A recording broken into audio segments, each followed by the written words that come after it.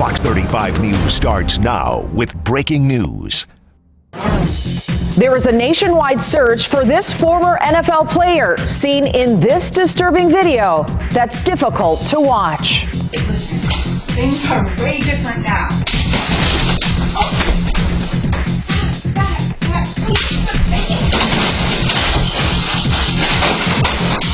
I'm Dave Puglisi in Orange County, where police are looking for former NFL running back Zac Stacy, who's accused of beating his ex-girlfriend before taking off.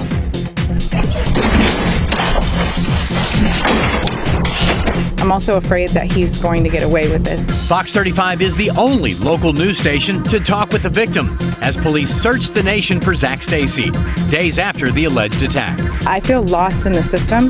We're asking police what took so long to attempt an arrest. Zac Stacy, the former New York Jets running back, is on the run, wanted in Orange County. Police say he attacked his ex-girlfriend, as you see right behind us, who was also the mother of his infant son. That attack happening right in front of the baby. This happened in the town of Oakland, west of Orlando, and police tell us they believe Stacy left the state right after this incident. Fox 35's Dave Puglisi joins us live right now. And Dave, you spoke to Stacy's ex-girlfriend in an exclusive interview, and she's still very shaken up by all of this. And she's nervous and she's scared, and rightfully so. When we talked to her, she was packing up her things in order to get to a safe place. She tells me that she's scared that Stacy might be coming back. This was just the last straw, I would say. I really, truly feel that if it continues, he will kill me.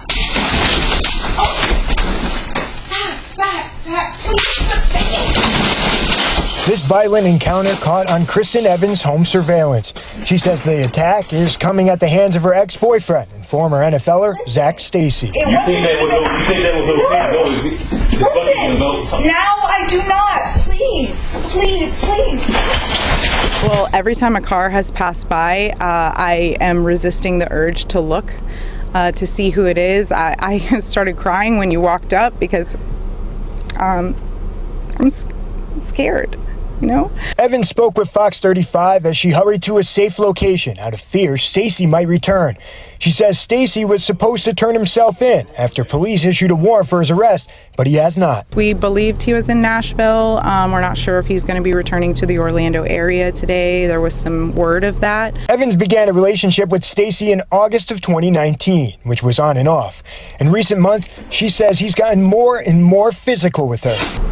This was just the last straw, I would say. I really, truly feel that if it continues, he will kill me. He just feels justified in his actions. So there's nothing that anyone could do to justify something like that. Evans says that she's filed police reports against Stacy in the past. She said that she went public with this one in order to make sure that it wouldn't be overlooked again. In Oakland, Dave Puglisi, Fox 35 News. And Dave, Kristen Evans has been posting to Twitter all day. She claims she has filed police reports before, and the state attorney has not picked them up. This particular incident all went down this past Saturday, but Oakland police did not issue a warrant for Stacy's arrest until Tuesday. Fox 35's Danielle Lama continues our live team coverage. And Danielle, you're out there to ask that department why it took them 3 days.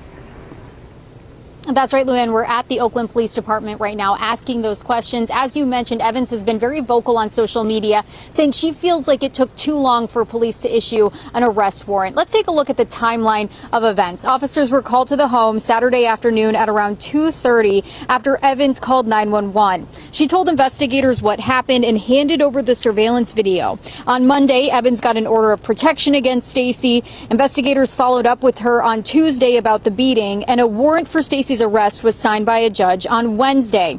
Now, we reached out to the Oakland Police Department to get more information about how exactly this investigation unfolded. They sent us a statement saying in part that after he initially fled the scene, officers continued to search for Stacy, and the case was forwarded to the investigations unit of the Oakland Police Department to establish probable cause to secure a warrant for Stacy's arrest. As the suspect was believed to be outside of Oakland PD jurisdiction, the Orange County Sheriff's Office attempted to apprehend Stacy, but learned he had fled the state. And at this point, law enforcement says he is still on the run. Again, we are here at Oakland Police. We've asked for an interview to talk more about how all of this unfolded and have not heard back on those inquiries. For now, I'm live in Oakland. Danielle Lama, Fox 35 News. Danielle, thank you. And we will continue to follow this story. As soon as we get an update on Stacy's whereabouts or an arrest, we'll let you know.